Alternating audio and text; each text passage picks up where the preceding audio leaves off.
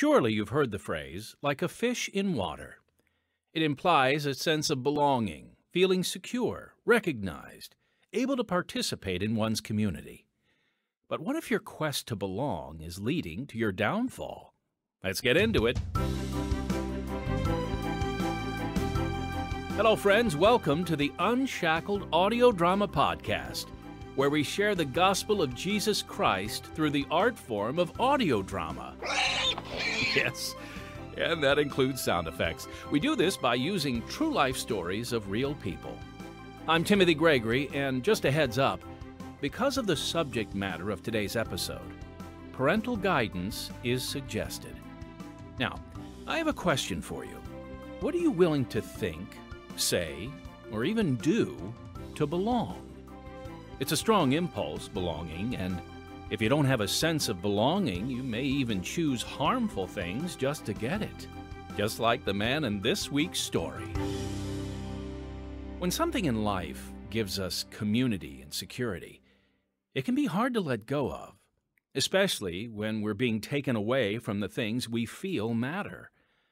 But what if we have a distorted idea of what really matters?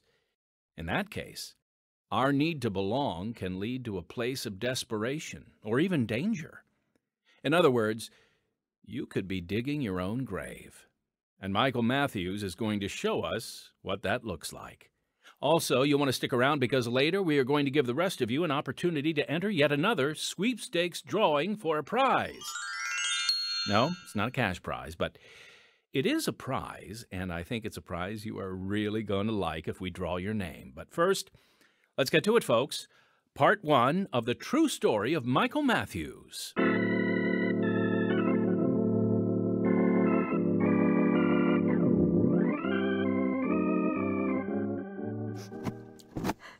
I know this is for the best. You sure? Clint doesn't want custody, and there's no way I can start over with 2 little kids in tow. Oh, I get it. It's hard enough already. But turning over parental rights to me is a big deal. Clint and I discussed it. With the kids living with you, it makes sense. You have parental power to make decisions. But you're still going to be involved, right? I mean, the kids need you. Of course. I'll visit as often as I can. Well, this way the kids won't be juggled around, switching more schools. They'll have a stable home. Finally. It'll be good for them, I know.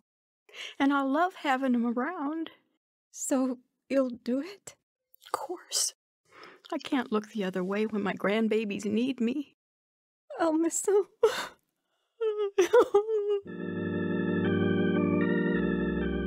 I was only 2 when my mother signed over custody of me and my 3-year-old sister, Sherry. Overnight, our grandparents became the leading figures in our lives. As much as we adored them, we were nothing but ecstatic when Mama came visiting. Come up here, Michael. I can't. Sure you can. I'll slide over. I want to show you this Bible. Its pictures are amazing. Who's that, Mama? That's Adam and Eve in the Garden of Eden.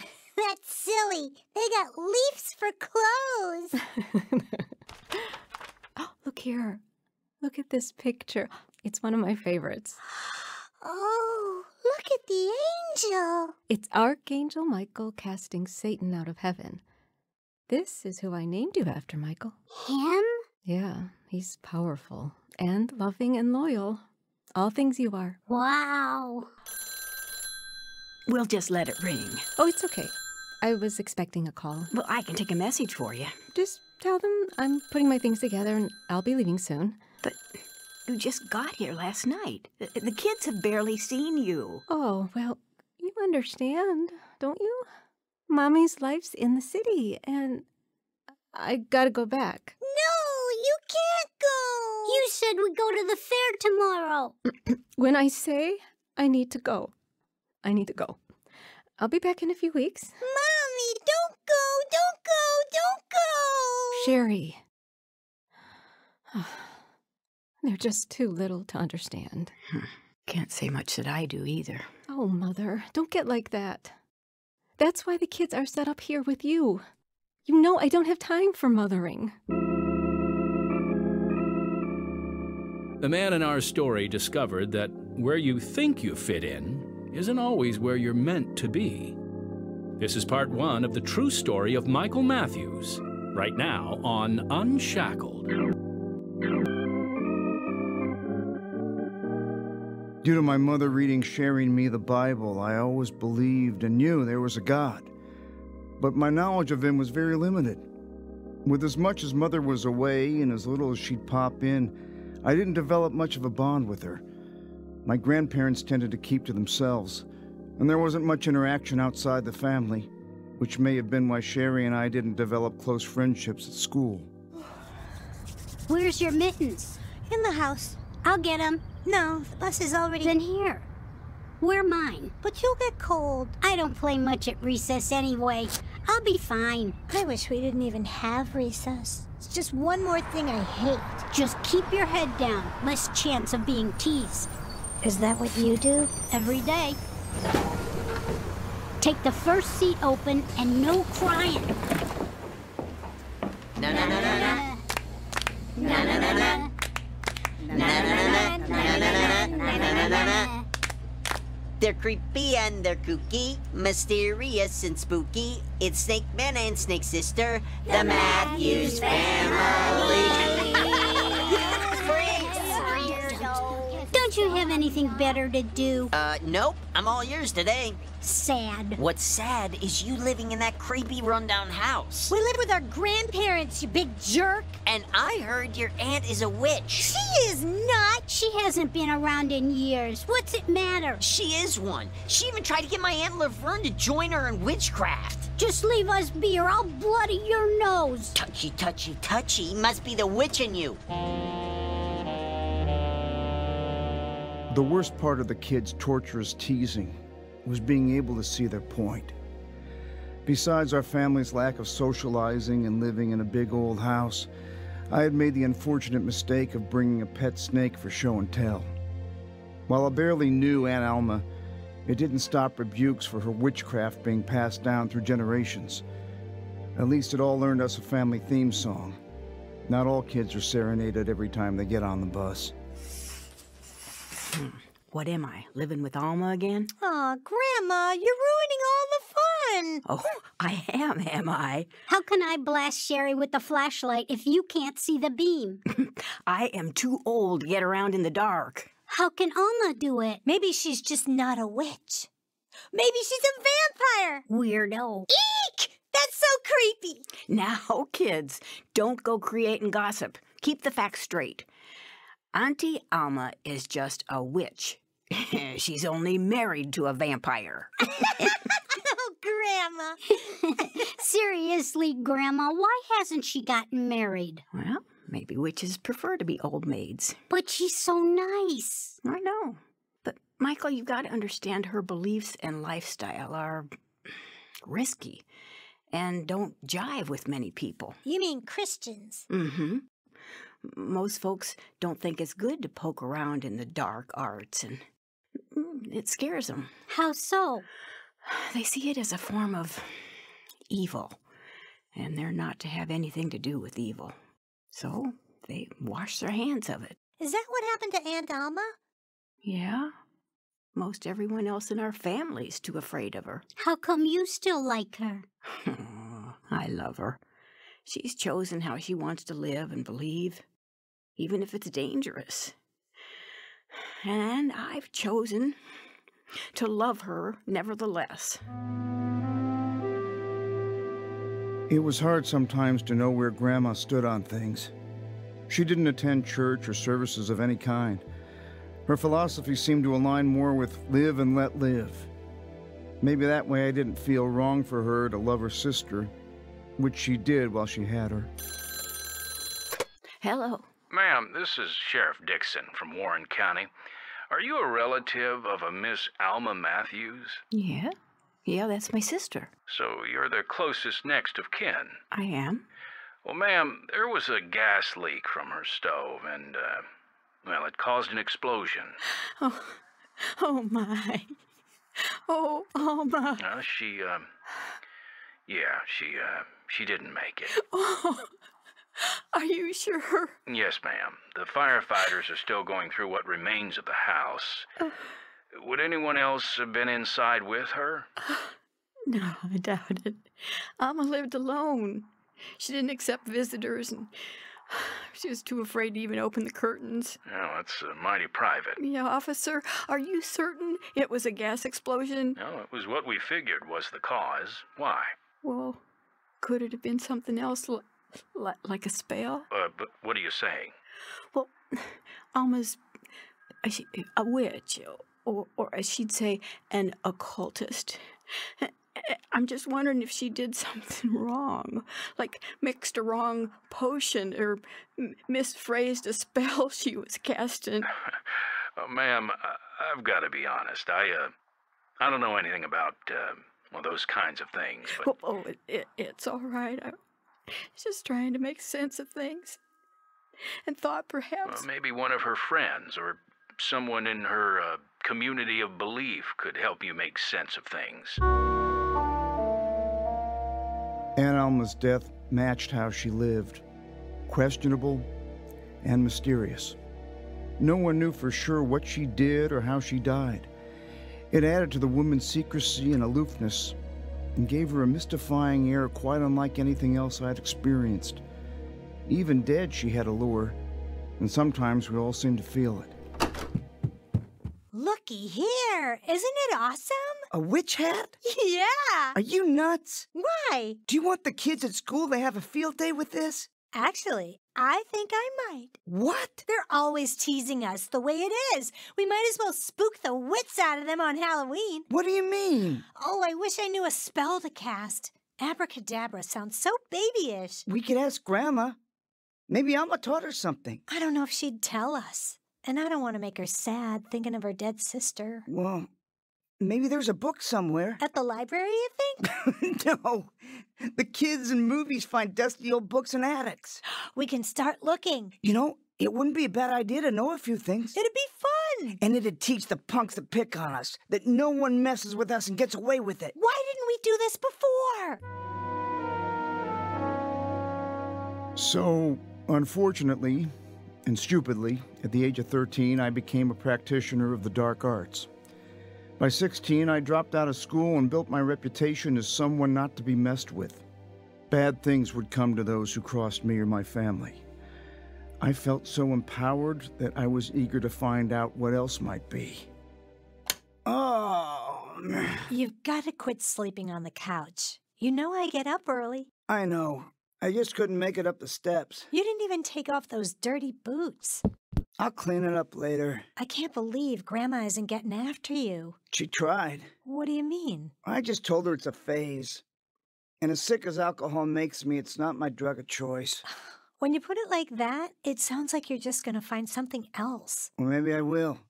Just be careful. I still need a brother. It wasn't long before I discovered marijuana, and with it the party scene. Some say it's a gateway into the drug scene. Those who refute that, well, they don't know very many druggies. Finally, I found a place to belong. Finally, you're here! All the girls have been asking if you're coming. I'm sorry, I had to go back for the cards. Great. We can do readings again. That's what I thought. You're amazing with numerology and readings, but your seances, man, they're out of this world. You know, it's always interesting to find out what spirit we'll connect to. It's beautiful, man. It really is. I'm just surprised how excited everyone gets. Yeah, you should have seen all the people who showed up I didn't even invite. All because you're gonna be here. Really? They love you, man. Wow. I didn't realize so many people were interested. Are you kidding? Magic fits perfect with the drugs. My interest in the dark arts grew well beyond what I could perform at parties. At home, I had a 4-foot by 2-foot plexiglass cage containing a slithering 4-foot-long spectacled cobra. The top of its cage served as an altar for our own blood sacrifices of me and my friends. And as the popular phrase goes, the party was just getting started. You're never gonna believe what I got. If you blew all our money buying ditchweed again... This is worlds better than any marijuana. What is that? You bought us paper? No! It's acid, man. Folks, we'll get back to Michael's story in just a moment. But first, I want to share a bit about how our ministry is able to bring hope to people all over the world. Unshackled is now in its 71st year of spreading the good news through powerful stories about real people. Our success is a result of God's blessing and the involvement of, well, supporters like you. When you contribute to Unshackled, it has a direct impact. Your support allows us to hire quality writers, talented actors, as you can hear, a skilled production team, and a devoted staff. Through your support, we're able to share Unshackled worldwide. So, in order to continue the work of spreading the gospel and allowing us to offer this program for free, won't you consider making a donation to Unshackled? It's really quite easy. All you need to do is click on the live link, if there's one where you're listening, or visit our podcast website at unshackledpodcast.org. That's unshackledpodcast.org, and then click the donate button. Or you can always write a check, Unshackled. We take checks. You mail that check to 1458 South Canal Street, Chicago, Illinois 60607. We thank you for your partnership in our ministry. And now, back to part one of the true story of Michael Matthews. I had never seen acid before, but its effect on me of contrived bliss deluded me into a false state of mental and spiritual enlightenment. More effective than meditating on a candle flame, it was so much more powerful than a mere recreational drug. Life felt like it was on the up and up. It was then that I met Darlene, and we were married shortly thereafter. Look what I got us! Oh, champagne? Happy second-year anniversary! Happy second-year anniversary! I've been waiting to tell you. There's more to celebrate. Are we going to be house hunting? Sure, we can. But the biggest news is, I'm ditching work at the store.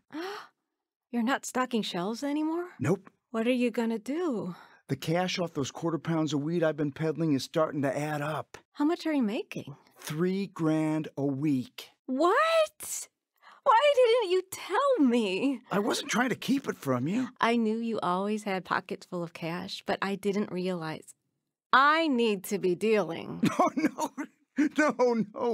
I do enough for both of us. And having an ever-present supply to party with is an added bonus. I heard there's even bigger money in cocaine, but that's... It's true. And I've been thinking about adding it to the inventory. Honey, think of it. Between the party and the disco scene... A middleman can make a big profit. Exactly. I'll, go see a guy I know. We were living up life. Then Darlene went into labor the evening of my 25th birthday, and Ethan Charles was added to our life. Look how small his hands are. Here, look at his toes. Oh, he's just perfect. Down to every last detail, isn't he? He is. This is going to change everything. I know. I can't wait to take him home. You know, this is going to change everything. You're not happy? I am. It's just a... What? It's just... I don't know. Of course, I'm happy. Tell me the truth. It feels like a radical change with all this responsibility forced on me. Forced on you?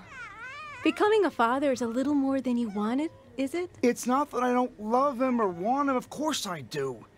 I just don't like feeling like I'm not getting to choose my own fate. You know what, Michael? You're more in love with yourself and your lifestyle and the drugs you're addicted to than your own wife and kid. That's not fair. You just don't want anyone interfering in what you see as your own trajectory. I shouldn't have said anything. As though you were going to hide all that. This should be one of the happiest days of our lives, and you're ruining it with your own self-pity. I wanted to do things my own way, on my own timetable, and I resented whatever got in the way of that. Basically, I hadn't grown up yet. To be honest, Darlene was right. I was more in love with my life than I was concerned about loving her and baby Ethan. What they needed from me didn't even register in my mind. Okay, I got the car out front, and I can help carry the... We can't go yet. What's the matter? The doctor said Ethan's lungs aren't clear enough. He thinks he might have some kind of virus. What? A virus? I'm free to go, but we can't take him home. Oh, no. The visits back and forth would prove pure torture for us. Being a man, I felt pressure to be macho, so I kept everything inside. I kept packing my feelings even as Ethan's condition deteriorated, and he was transferred to a children's hospital. Hello? Mrs. Matthews? Yes? This is Dr. Turner. Ma'am, you and your husband need to come down to the hospital. What's wrong? Has something happened? Ma'am, we've done everything we can for your baby, but he's unresponsive now, and we need to remove the ventilator. I just kept hoping. Well, we all did. Ethan's immune system is just too weak. Okay. We'll be down. He's gone, isn't he? Yes. Our sweet baby. We've got to go down there. They need us to... I'm not going. What? Go ahead if that's what you want to do, but I'm staying here. Michael, it's your son. I'm well aware of that. You'd have me go down there by myself while they take our baby off life support?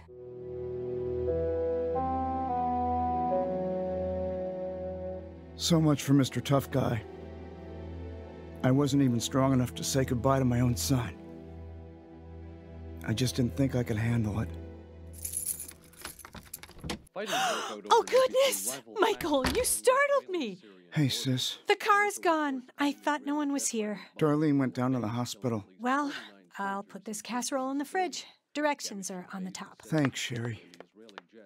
How's the baby today? They're taking him off the ventilator. Wait. What? Darlene went down for it. Oh, I'm so sorry. I can't imagine. He made it 21 days. But what are you doing here? I didn't want to be there. And you think Darlene does? That was her decision. I made mine, she made hers. You think Darlene's going because she wants to watch her baby be removed from life support? She's down there because she loves that little baby, and she's going to be there for him no matter how painful it is. Maybe she's better at handling these things. Maybe her behavior isn't guided by what feels good to her. You think that's why? Why else are you still here? Can you take me? Let's go. I'll get my jacket. All these years. All the sacrifices I made on this stupid altar. Where'd it get me? You got no power to do anything. You hear me? No power. God, I know I don't deal with you much, but I'm asking you to take Ethan in your arms and end his suffering.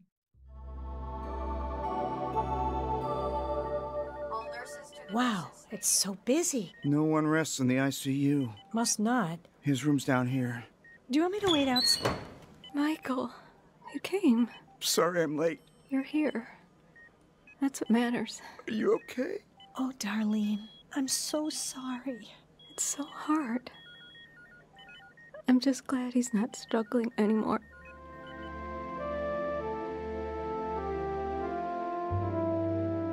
I'll forever be grateful my sister showed up and talked me into going. Darlene had walked right into my arms because I was there to support her.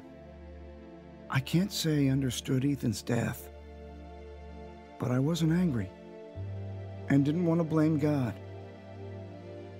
Part of me believed, had my attitude been different, Ethan would have lived. It's been said, if God gives you a gift and you refuse it, he'll take it back. And maybe that's exactly what he did with Ethan. My biggest problem was I didn't want to be any different.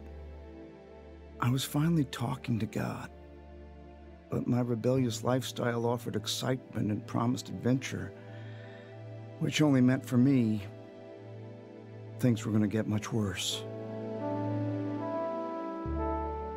As we heard from Michael in part 1 of his story, when we feel like we don't belong, we can chase after dangerous things that will only fulfill us for a moment, but can ruin us for a lifetime. Friend, the ultimate place to belong is in the family of God. The Bible says in John chapter 1, verse 12, "But as many as received him, to them gave he power to become the sons of God, even to them that believe on his name." Have you believed on the name of Jesus Christ? If you do, he will give you a sense of belonging that far exceeds anything you could ever imagine, an eternity with our Lord and Savior. Make sure to tune in next week for the conclusion to Michael's story. Now, we love hearing from our listeners here on the Unshackled Audio Drama Podcast, so send us your questions and we'll answer them here. It can be something you're curious about or just something you want to share with us. All you have to do is write us at podcast@unshackled.org or call and leave a message at 312-281-1264. We'd love to hear from you. Now, before we get to our sweepstakes drawing info, I just want to remind you to subscribe or like our Unshackled Audio Drama Podcast. You can even share it or tell a friend. We'd also love for you to review or rate our podcast, and don't forget to check out our other podcasts on this same platform, Unshackled Daily Devotionals and Unshackled in Person. We appreciate your input and involvement in our ministry, and again, please consider supporting us so we can freely offer quality Christian programming to the world. All right, here's the prize for our new upcoming sweepstakes contest. Another beautiful wooden scripture plaque, and it is John 8:12. Jesus said, "I am the light of the world. He that followeth me shall not walk in darkness, but shall have the light of life." I love that one. This is a gorgeous plaque, folks, especially if you're looking for daily inspiration from Scripture. You will love this authentic and very unique wooden plaque. The plaque has been sawn from a tree branch or log and cut in such a way as to retain as much of the bark around the perimeter as possible. It's been handcrafted around the natural character and the beauty of the wood that, God created. So all you have to do to enter our Unshackled Audio Drama Podcast sweepstakes drawing is call 312-281-1264 or email podcast@unshackled.org and give us your name, phone number, and email. The winner of this sweepstakes drawing for this beautiful scripture plaque will be announced November 1st, but the deadline for entry is October 20th. And next time, Michael Matthews was living carefree in the world of drugs. Dar, what is our mantra again? If you can't smoke it, swallow it, drink it, or snort it, we've got no need for it. After inviting an unknown associate into his inner circle. You're late. You're lucky I waited. You'll be glad you did. His world quickly unraveled and he found himself in a jail cell.